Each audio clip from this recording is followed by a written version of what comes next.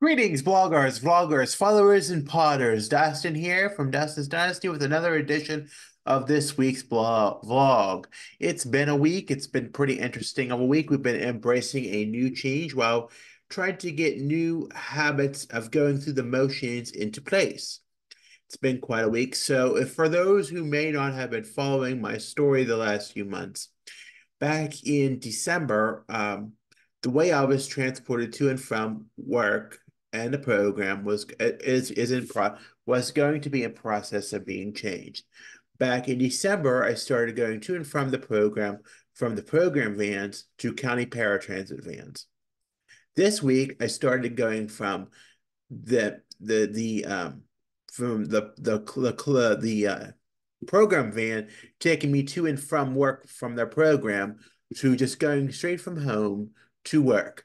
And it has been a very embraceful change. It's very nice change. It's worked out for the best. I prepare myself. I know what to do. I know how to go through the motions. But all in all, through that, I'm learning to embrace the changes that I need to make for myself to get into the best way possible to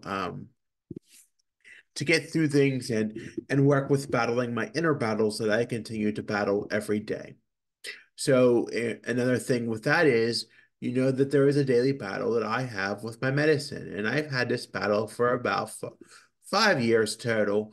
But I guess ever since I've been doing this, I've always had a battle with medicine, and I'm really starting to realize more and more every day how important it is, and how important it is to make it a routine. And part of that is being part of making everything that I must go through a part of that routine. That means taking my medicine at a certain hour, going to bed when I want to, and when I need to, as opposed to when I want to. It means sometimes I have to go to bed earlier in order to get adequate sleep, in order to be up in the morning and get moving and doing the things I need to do. And as such, I'm getting very good sleep now. So I guess it's part of going through the motions is indeed getting that necessary sleep. And when you have that necessary sleep, it helps in a way of keeping me engaged through the day, going through the motions of the day and not falling asleep during the day, um, as I was doing in the past from what I believed was burnout, but was not burnout, but rather boredom. And I think part of that was because I was so tired because I wasn't adhering to my medication the way that I should have.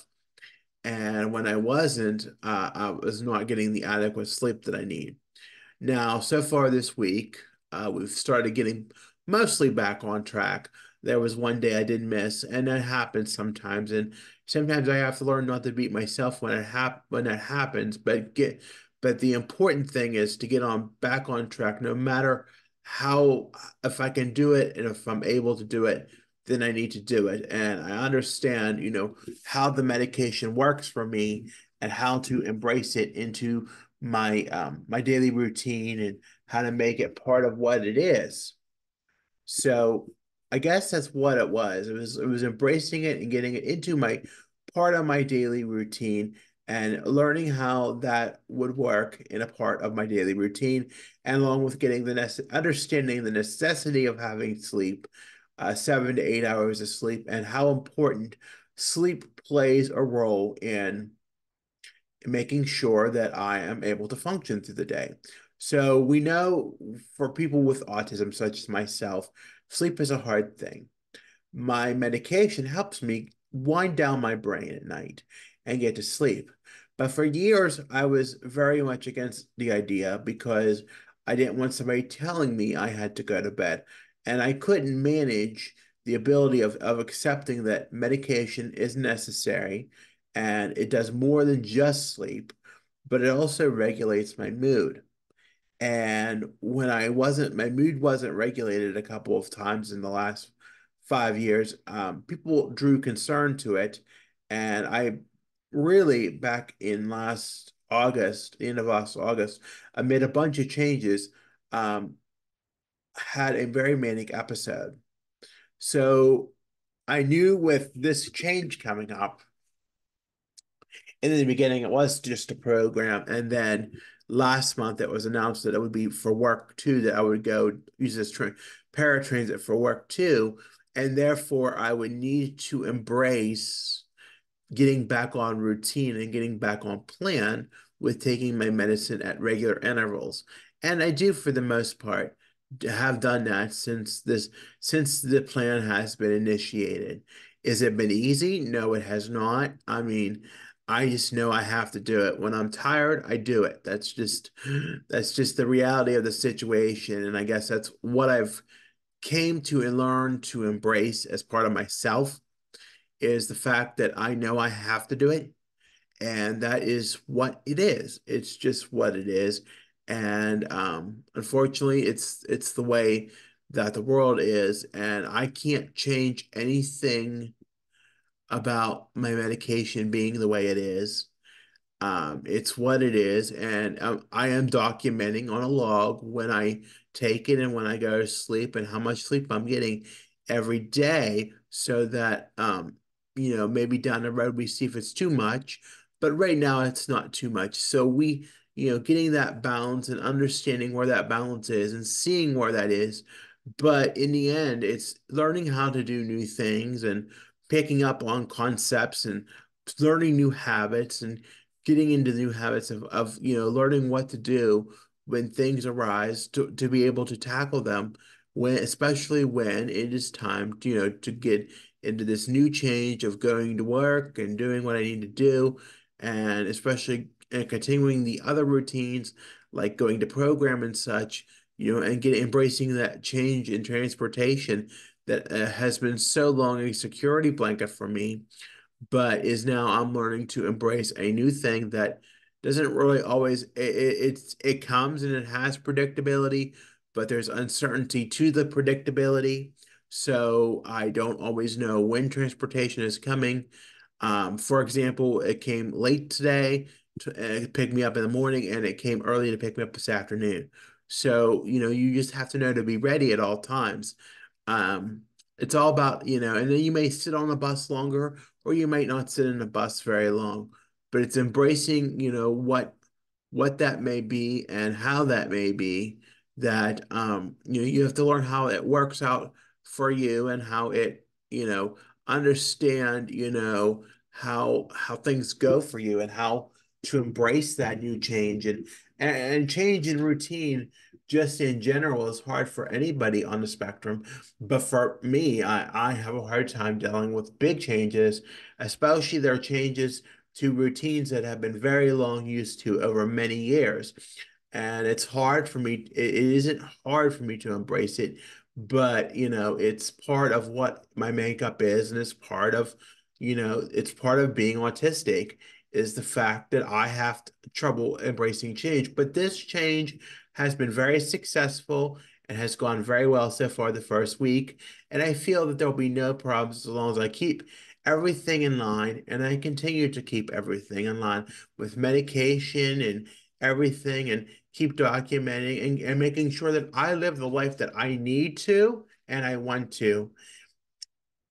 May not be 100% what other people may think or want to need to do, but it is my life, and I have to be okay with it. And I have to accept it for what it is. If that means going to bed at 8 or 9 o'clock at night because, well, I got up at 5 in the morning and I'm tired, then yeah, that's what it is. That's not, I don't have to live somebody else's way of living. And I think that was the problem with me for so long, with this balancing act that I've had with this medicine for so long, is that I've wanted to live other people's lives like other people, but I have to understand that I am not other people. I am Dustin. I am who I am.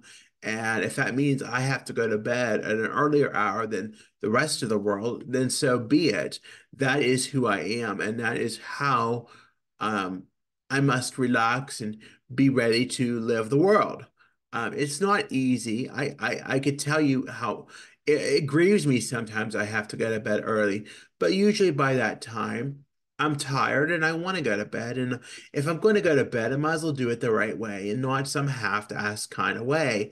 And just, not what I was doing for so long, which is going to bed for 3, 4 hours at a time. And that's what I did the other night. I went to bed for 3 or 4 hours at a time. It was like 10:30 at night, and it was time. And I knew I had to take my medicine, but I pondered the thought of skipping.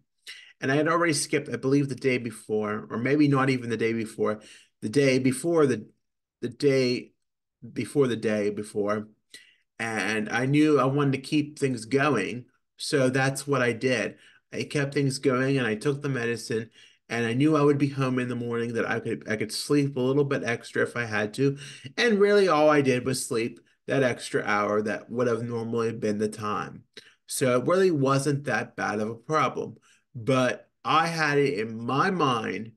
My mom is part of the mind over matter that is telling you that, that you don't need. It was part of the mind over matter for so long in my brain. It said you don't need the medicine. You need to, all this garbage in my brain, and it was telling me all these intrusive looping thoughts, and it was not good.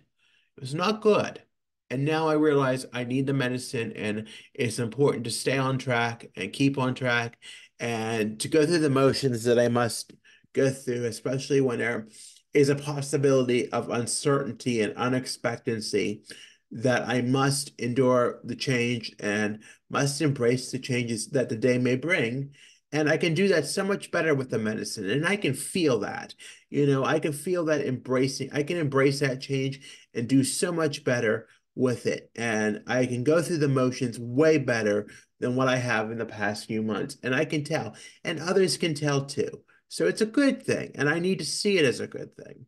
I hope that, going forward, it continues to be a habit, and I continue to pick up on those habits and continue to make the right choices.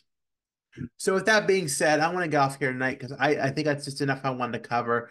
But I feel it's an important topic just to update you guys, and just to tell you how going through changes are really, they're not, if they're not hard changes like this one, or they may not seem hard, then you know how to embrace them and going through the motions and adapting your schedule and being okay. That's who you are, and that's okay. And it's not good. Being frustrated only makes things worse. And, you are who you are, and you can do what you can do. You can't be something you're not, and you have to be your authentic, genuine self. So with that being said, I want to thank you again for listening tonight. Be sure to like and subscribe this video if you want to hear more content. I appreciate all my subscribers, and I thank you very dearly. Be sure to follow me on Facebook, Instagram, X, and Pinterest. That handles Dustin's Dynasty. I'm on the web. That website is www.dustinsdynastyusa.com, and I have a link tree where you can find all my links. That handle is Dustin's Dynasty. That Again, please be sure to have a good weekend. Take care of yourselves. Stay safe out there, and we'll talk to you soon. Bye for now.